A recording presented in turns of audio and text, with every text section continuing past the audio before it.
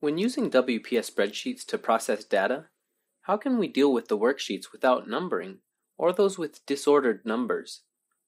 Are there any convenient ways to number the rows while the numbers are not supposed to get disordered when certain rows are removed? The row function can realize it.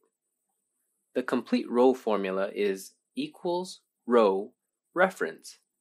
Here, reference can refer to a single cell, a cell range, or nothing. Here is the introduction to the two options of using the row function. Option 1. Run the row function leaving the reference area blank. Taking this spreadsheet as an example, if we want to generate sequential numbers starting from the cell C2 where the value James locates, what can we do? First, select cell C2, click the Insert Formula button in the Insert tab. Second, add the row formula from the Function Arguments dialog. Third, leave the reference area blank and click OK to go back to column C, where the target cell C2 locates. When WPS Spreadsheets examines it blank in the reference area, the result would be the same as the raw number of the target cell. Option 2. Run the row function with reference area has been set.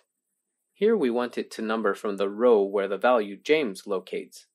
Insert the row function as we mentioned previously and set the reference argument as C1. Then click OK to get the result. Since C1 is in the first row of the selected row, the result would return 1. In the same case, we can also use the formula equals row C2 minus 1, which refers to the corresponding raw number of the selected cell. In this case, row C2 means the target cell locates in C2. The reason for minus 1 is that the head of the table is not supposed to be numbered. Lastly, place the cursor at the bottom right corner of cell C2 until a symbol plus presents. Double-click to automatically number other rows within the selected cell range. To compare, what will happen if the number orders are generated by hand or the autofill function? When removing a certain row of cells, the number order of the corresponding row would also be deleted, leading to disordered sequential numbers. However, if we numbered the rows with the row function, the problem mentioned would be avoided.